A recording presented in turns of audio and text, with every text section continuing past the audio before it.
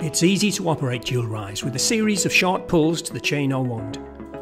Simply pull the chain, one at a time, downwards, and then, keeping hold of the chain, allow it to retract back into the headrail to move your blind into the desired position. To lower your blind, gently pull the rear chain, allowing the cord to retract back into the headrail. To raise your blind, gently pull the front chain again, allowing the cord to retract back into the headrail.